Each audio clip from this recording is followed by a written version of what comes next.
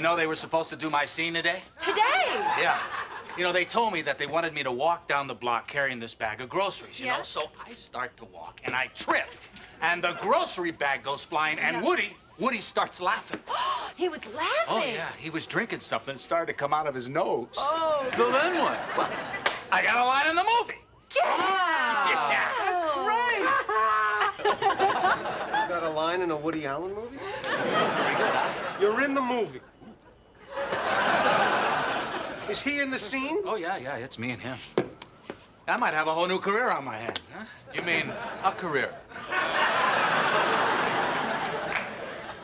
Is that with Mia Farrow there? I didn't see him. What's your line? Oh, well, okay, I'm there with Woody. You know, I'm at this bar, and it's Woody Allen. Did I mention that? Yeah, we got it. And I'm sitting there with Woody, and I turn to him, and I go, boy, these pretzels are making me thirsty. Is that how you're gonna say it? No, I'm working on it. Do it like this.